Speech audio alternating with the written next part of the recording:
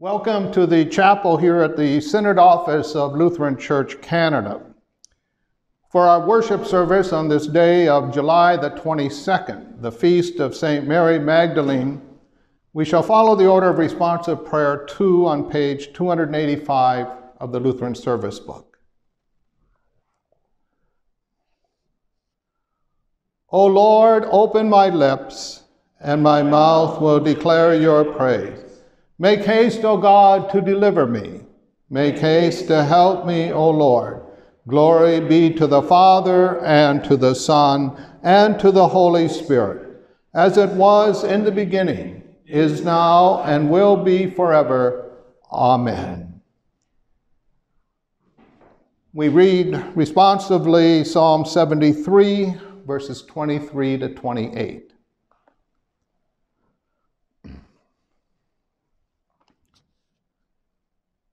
Nevertheless, I am continually with you. You hold my right hand. You guide me with your counsel, and afterward you will receive me to glory. Whom have I in heaven but you? And there is nothing on earth that I desire besides you. My flesh and my heart may fail, but God is the strength of my heart and my portion forever. For behold, those who are far from you shall perish. You put an end to everyone who is unfaithful to you. But for me it is good to be near God. I have made the Lord God my refuge, that I may tell of all your works. Glory be to the Father, and to the Son, and to the Holy Spirit, as it was in the beginning, is now, and will be forever. Amen. The Old Testament reading for the feast of St. Mary Magdalene is from Proverbs chapter 31, verses 10 to 31. An excellent wife who can find? She is far more precious than jewels. The heart of her husband trusts in her, and he will have no lack of gain. She does him good and not harm all the days of her life. She seeks wool and flax, and works with willing hands. She is like the ships of the merchant. She brings her food from afar. She rises while it is yet night, and provides food for her household, and portions for her maidens. She considers a field and buys it. With the fruit of her hands she plants a vineyard. She dresses herself with strength, and makes her arms strong. She perceives that her merchandise is profitable. Her lamp does not go out at night. She puts her hand to the distaff, and her hands hold the spindle. She opens her hand to the poor, and reaches out her hands to the needy. She is not afraid of snow for her household, for all her household are clothed in scarlet. She makes bed coverings for herself. Her clothing is fine linen and purple. Her husband is known in the gates when he sits among the elders of the land. She makes linen garments and sells them. She delivers sashes to the merchant. Strength and dignity are her clothing, and she laughs at the time to come. She opens her mouth with wisdom, and the teaching of kindness is on her tongue. She looks well to the ways of her household, and does not eat the bread of idleness. Her children rise up and call her blessed, her husband also, and he praises her. Many women have done excellently, but you surpass them all. Charm is deceitful, and beauty is vain, but a woman who fears the Lord is to be praised. Give her of the fruit of her hands, and let her works praise her in the gates. This is the word of the Lord. Thanks be to God. The second reading is from Acts chapter 13, verses 26 to 31. Then Paul said, "Brothers, sons of the family of Abraham, and those among you who fear God, to us has been sent the message of this salvation. For those who live in Jerusalem and their rulers, because they did not recognize him, nor understand the utterances of the prophets, which are read every Sabbath, fulfilled them by condemning him. And though they found in him no guilt worthy of death, they asked Pilate to have him executed. And when they had carried out all that was written of him, they took him down from the tree and laid him in a tomb. But God raised him from the dead, and for many days he appeared to those who had come up with him from Galilee to Jerusalem, who are now his witnesses to the people. This is the word of the Lord. Thanks be to God. The Holy Gospel according to St. John, chapter 20, verses 1 to 2 and 10 to 18. Now on the first day of the week, Mary Magdalene came to the tomb early, while it was still dark, and saw that the stone had been taken away from the tomb. So she ran and went to Simon Peter and the other disciple, the one whom Jesus loved, and said to them, "They have taken the Lord out of the tomb, and we do not know where they have laid him." Then the disciples went back to their homes, but Mary stood weeping outside the tomb. And as she wept, she stooped to look into the tomb, and she saw two angels in white, sitting where the body of Jesus had lain, one at the head and one at the feet. They said to her, "Woman, why are you weeping?" She said to them, "They have taken away my Lord, and I do not know where they have laid him." Having said this, she turned around and saw Jesus standing, but she did not know that it was Jesus. Jesus said to her, "Woman, why are you weeping? Whom are you seeking?" Supposing him to be the gardener, she said to him, "Sir, if you have carried him away, tell me where you have laid him, and I will take him away." Jesus said to her, "Mary." She turned and said to him in Aramaic, "Rabboni," which means teacher. Jesus said to her, "Do not cling to me, for I have not yet ascended to the Father. But go to my brothers and say to them, I am ascending to my Father and your Father, to my God and your God." Mary Magdalene went and announced to the disciples, "I have seen the Lord," and that he had said these things to her. This is the word of the Lord. Thanks be to God. Grace, mercy, and peace be to you from God our Father and from our Lord and Savior Jesus Christ. Amen. Over the past number of years, there have been various claims made about Mary Magdalene that are without any biblical or historical basis whatsoever, and some, quite frankly, which are downright blasphemous. You know, the assertion that Jesus and Mary had romantic feelings for one another, that they had sexual relations, were married, and had children, such as was stated in the movie The Da Vinci Code. During the Middle Ages in France, there even arose a cult of St. Mary Magdalene that was filled with many abuses and false teachings and practices. But in spite of this, however, our Lutheran Church still commemorates today, July the 22nd, as the feast of St. Mary Magdalene, the day on which, according to early church tradition, she died in the city of Ephesus. And just why do we do so? Well, when we limit ourselves to what the gospel writers do tell us about Mary Magdalene, there emerges something that is of importance and significance for our faith and our life today. For as we shall see, Mary Magdalene is one of the great examples as what to be a disciple and a follower of Jesus means and implies. Now, the first time we read of Mary Magdalene is in the St. Luke's Gospel, where he writes, "Soon afterward, Jesus went on through cities and villages, proclaiming and bringing the good news of the kingdom of God. And the 12 were with him, and also some women who had been healed of evil spirits and infirmities. Mary, called Magdalene, from whom 7 demons had gone out, and Joanna, the wife of Chuza, Herod's household manager, and Susanna, and many others, who provided for them out of their means." And there are a couple of things that we in particular should note here. First, just as Mary Magdalene was healed by Jesus when he cast 7 demons out of her, and so became one of his followers. That very same thing, in effect, has also happened to you and to me. After all, we too, as the order of holy baptism puts it, are all conceived and born sinful and are under the power of the devil until Christ claims us as his own.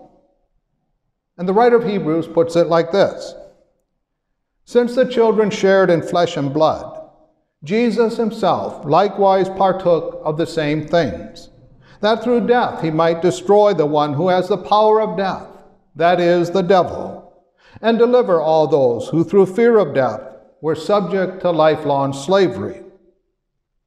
Yes, what Jesus did for Mary Magdalene, he continues to do for you and for me, healing our sin-sick souls, cleansing us from our sins, delivering us from the clutches of the evil one. And secondly, after Mary Magdalene is healed by Jesus, she then serves him and the other disciples, providing for them out of her own means. And in this regard, let me ask you, how is the good news of the kingdom of God that brings healing to people enslaved by sin and the devil going to be proclaimed to them?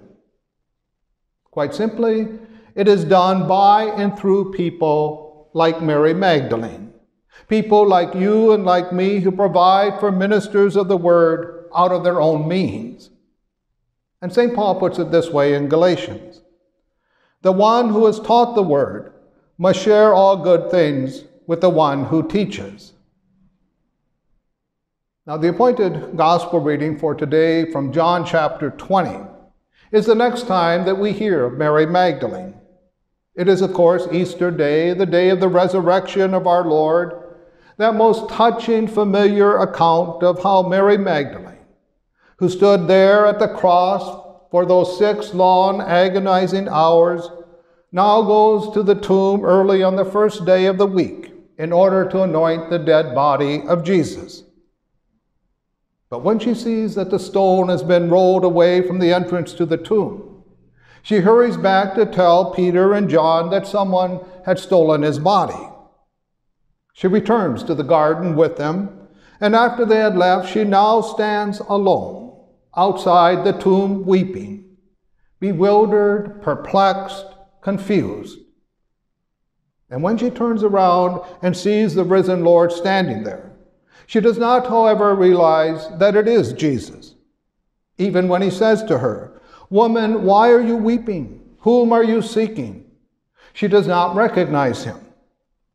No, it is only when Jesus calls her by name, Mary, that her eyes are opened and that she then falls before him crying out, "Rabboni," teacher. And in this touching account, we have a most beautiful illustration of our own faith and life as well. For like Mary Magdalene, we too stand, as it were, at the foot of the cross every time we are gathered together in the house of the Lord. For here the symbol of the cross looms large before us on the altar. Here we sing over and over again the message of Jesus Christ and him crucified. Then too, on every Lord's Day, every first day of the week, every little Easter Sunday, we also go in spirit with Mary Magdalene to the empty tomb of Jesus. And like Mary, even though we might see Jesus' very body and blood in the bread and the wine of the Holy Sacrament, even though we might hear his voice in the voice of the pastor who proclaims his word to us, for as Jesus himself has said, "He who hears you hears me."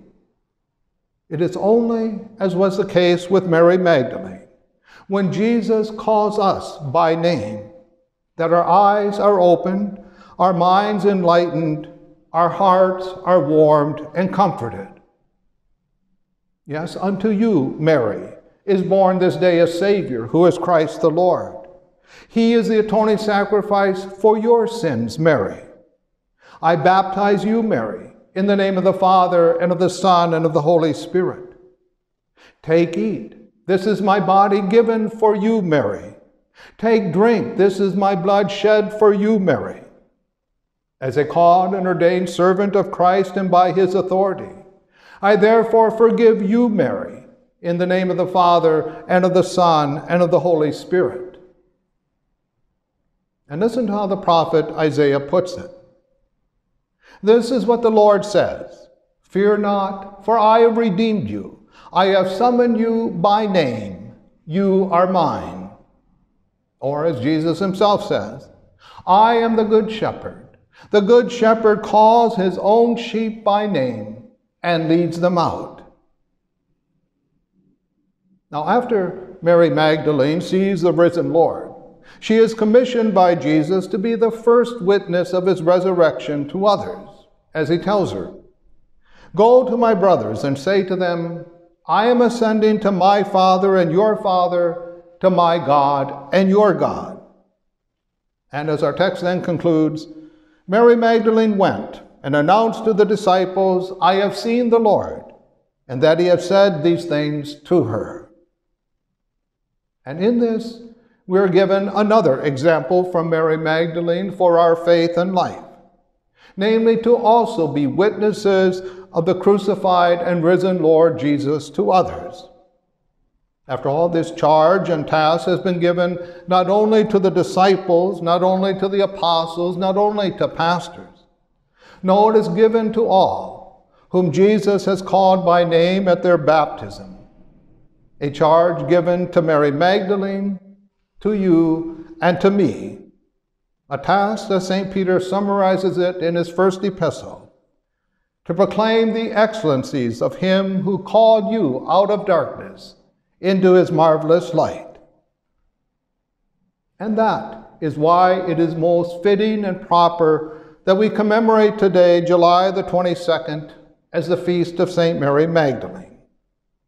After all, there's something about Mary Magdalene that makes her such a great example for you and for me of what it means to follow Jesus and to be his disciples. Amen. Now may the peace of God, which passes all understanding, keep your hearts and minds in Christ Jesus. Amen. We begin our prayers with the Kyrie.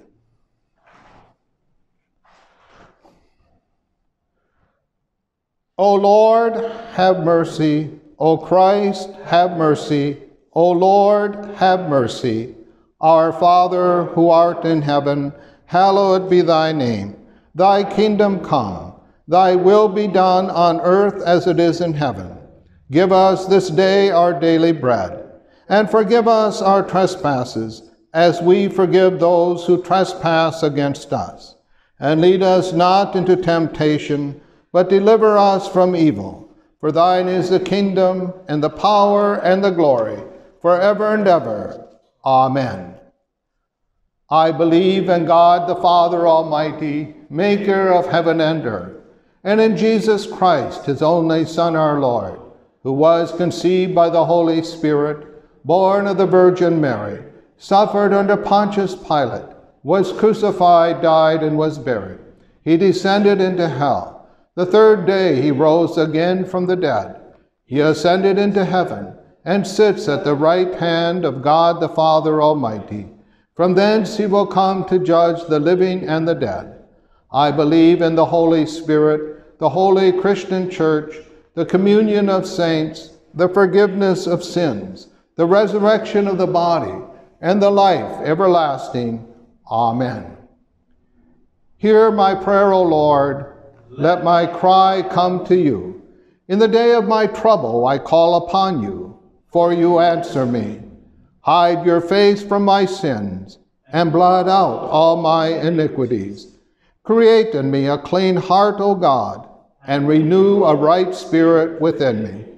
Cast me not away from your presence, and take not your Holy Spirit from me.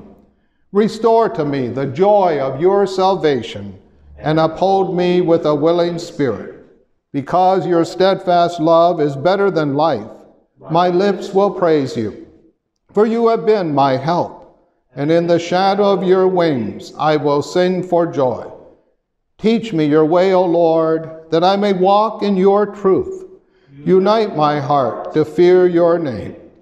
I give thanks to you, O Lord my God, with my whole heart, and I will glorify your name forever. May all who seek you rejoice and be glad in you. May those who love your salvation say evermore, God is great. Save your people and bless your heritage.